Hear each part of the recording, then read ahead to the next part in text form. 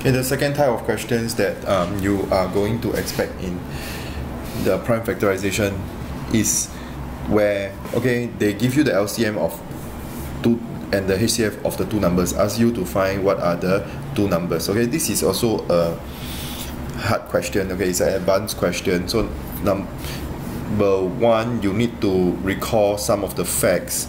Okay, which means which includes, okay, let me get a red pen, which says that, okay, if I have two numbers, right, and LCM, by using the comparison method, I take the higher power of HER, higher power, okay, because LCM is a multiple. Multiple means we need to make the number will get bigger, so that's why we take the higher power among the two numbers, okay. And then the HCF, alright, we take the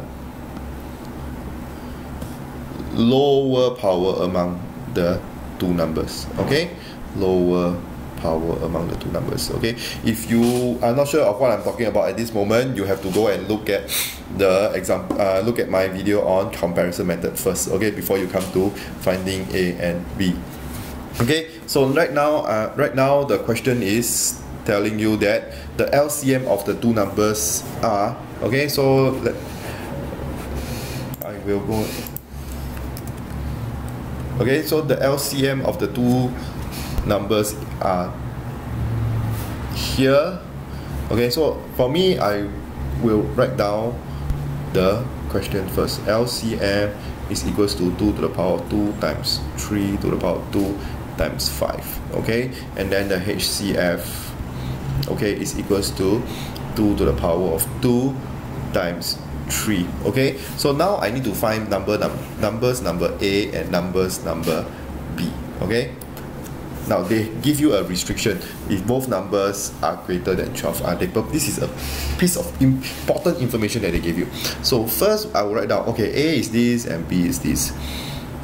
Then I will look at first, okay, the higher power among the two is 2 to the power of 2, and the lower power among the two is also 2 to the power of 2. So it means that both of my numbers will have 2 to the power of 2 in it. Okay, because remember that the HCM is the higher power, and then I write down, so this is the higher power among the two numbers, and this is the lower power among the two numbers.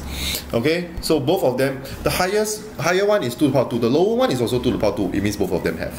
Next, the higher one is 3 square and the lower one is 3. So which means that one number have 3 square, the other number have 3. Okay, then next is, now one number have 5, the other number don't have 5. Okay, so now can I write 5 here?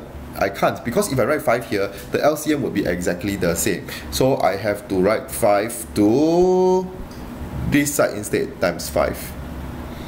Okay, so there you go. Your number A is equals to, okay, 2 square, which is 4, times 9, which is equals to 36. And then your number B will be equals to 4 times 3, 12, 12 times 5, which is equals to 60. And this is how you